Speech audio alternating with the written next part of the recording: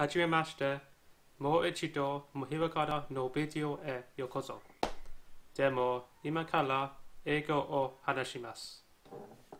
Welcome back to another DIY Japanese alphabets video. In this lesson, we're only going to cover all the hiragana that end with a vowel e. I won't do a full recap of the previous videos. This one should hopefully be shorter, as there are only 7 of them to learn, in contrast to the previous lesson where we had to learn 9. So, why is that? So, if you started to learn hiragana by using the same consonants such as ma, me, mi, mo, mu, you'll find out that it's not a consistent way of learning at all. That is because hiragana does not cover every sound nor syllable in the English language. To put it shortly, all the hiraganas that begin with Y only have 3 hiraganas instead of 5, and as for W, there's only 2. To keep it short, there are no ye nor we sounds, because they're not necessary and they don't exist in modern Japanese writing. Well, actually, there used to be a special hiragana for the we sound. It looked like something like this. But, as language evolved over time, it wasn't needed anymore, and it gradually died out, pretty much like Old English words. For example, the Old English word for there used to be ye. So, apart from that, shall we start? Me. This one kind of looks like an upside down pretzel. If you have some string nor pipe, let's start again. Me. This one looks like an upside down pretzel. If you have some string or pipe cleaners available, you can turn a lowercase m into me. One more piece of advice. Beware of the hiragana nu, because it looks identical to me, except that it has a tail. These two may give you problems. Not only do they look similar, but you'll see them at the end of sentences to boost vocabulary. Where or le is at the end of verbs to turn them into authoritative commands. Or, in other words, if someone gives you an order and you have no choice but to obey it. If you've been to Japan already, you've probably seen re or le on the end of stop signs. Tomoe means stop, and the re or le turns the word into a command ordering you to stop. Ne is used at the end of casual sentences to turn them into tag questions.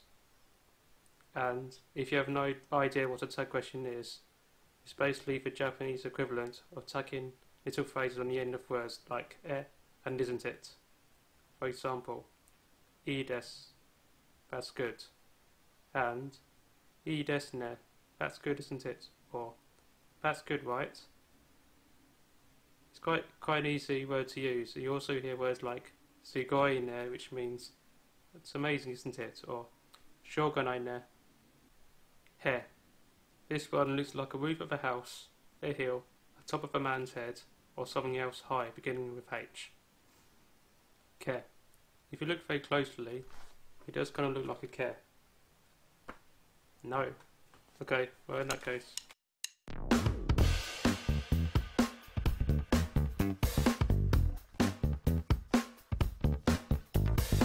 How about now? Se. This one is quite trivial. Get a square, do a bit of rearranging, so that eventually it looks like a se. Te. I have to use some special effects for this one.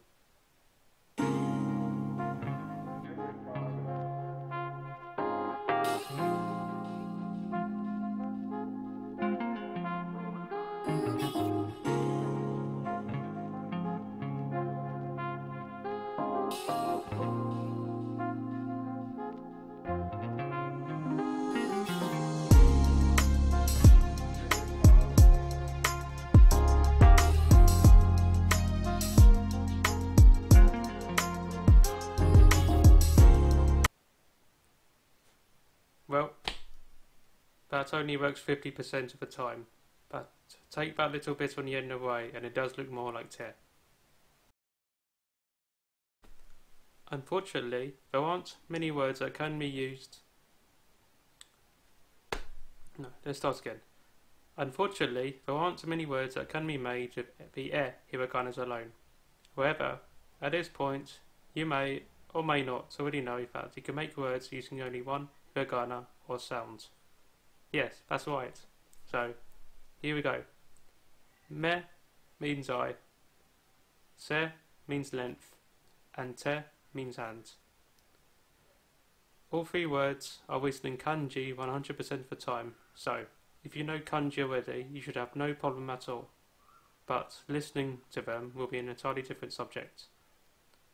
Also, the kanji word te is also used in karate.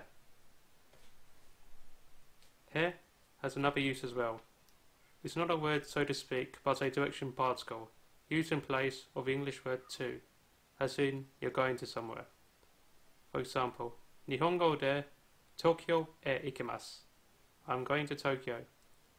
When he is used like this, it's pronounced e. And also, in this sentence, the destination comes first, followed by the particle and then the verb. That's how Japanese grammar works out. And that is the end of the video. I hope you enjoyed it, like watching the special effects, and remember, in the end, learning Japanese is not difficult at all. So, matane!